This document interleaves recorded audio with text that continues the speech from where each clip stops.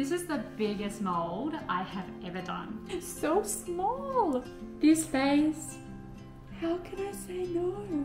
Oh, that is gorgeous. I love this. Who thought of this? Hello and welcome to episode 4 of Smash or Pass the Mystery Mould edition. We are smashing the pieces we don't like, as in the pieces that come out of the mould, not the mould themselves. We find a nice home for those, and passing the ones on we do to the Mystery Mould series. We are halfway through this mini series. I'm only doing 8 episodes, so let's get into it and pick some molds. I have wanted to do one of these really big ones down the bottom because it looks like a 2-part piece. It's got a permanent marker inscription on it saying it's a puppy bag dispenser. So I want to see what that is. This one's so small, I want to do this too. I've been up here digging around trying to find another one so that it's not like on the front, and I've just pulled this one out. It says dog box on the side, so I think it'll go well with the puppy one we've already picked. I've also been eyeing off this orange one, so I'll grab that too. Ooh.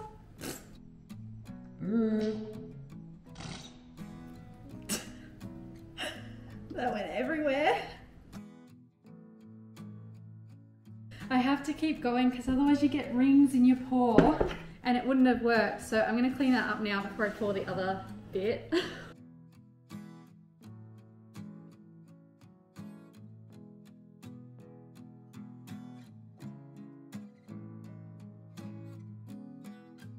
Alright, let's open this monster. I'm actually nervous. This is the biggest mold I have ever done.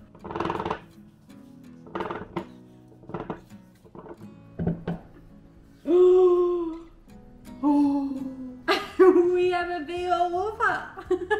Look at that. I love them so much. The joy dogs bring me. What a cutie. What a good boy.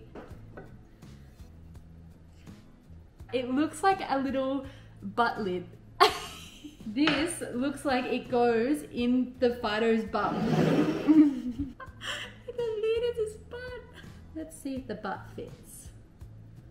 Oh, that is just so funny. It makes so much sense that this is a bag dispenser because you could put your puppy's poopy bags in here and pull them out. Like, obviously you could do normal bags as well, but that is just the wackiest thing ever. I love it.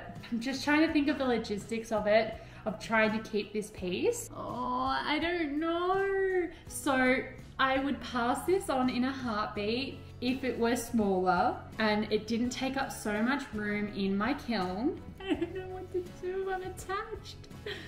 I literally thought because of the size of this, I would say smash straight away. This vase, how can I say no?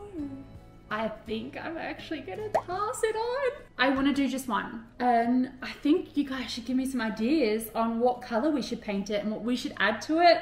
I really love them. Maybe we can add a bow. I'm smashing it just for fun because the cast is ruined anyway. That was really not. All right, this little tiny one, let's open it.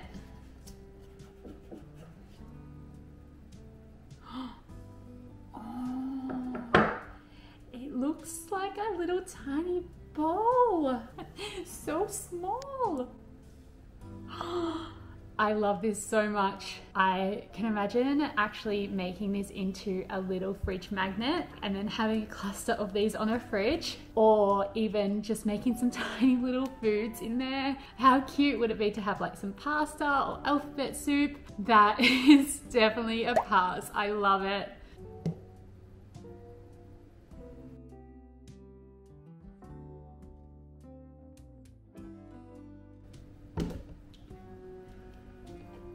So let's see what's inside this one. Oh my gosh! It looks like the dog from Lady and the Tramp. It looks like a little dog is curled up on a fancy little cushion. It's a box. It's a dog in a box. It's a dog in a taco box. It's a dog on a taco box. For those who don't know, in Australia we have these like big icons and these national, they're called like landmarks, but they're not your typical landmark like your Sydney Harbour Bridge or the Great Barrier Reef. It's like a funny, weird one, like the Great Big Banana. There's the big ram, the big lobster, which I've seen.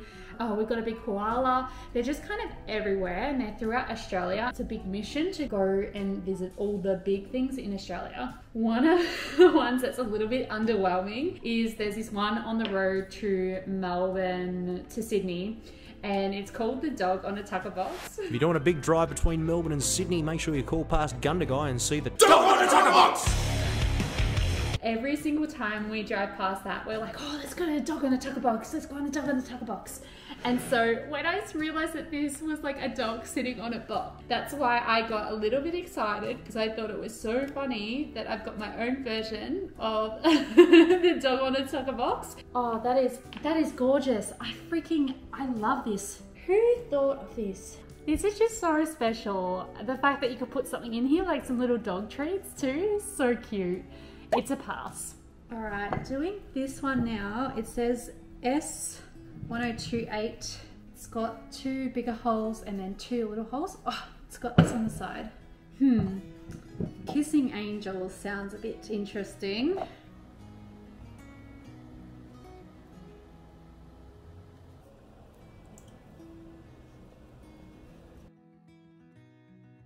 If you had wondered why this one is a little bit more orange, it's because whoever had this before actually used a lot of terracotta clay with it.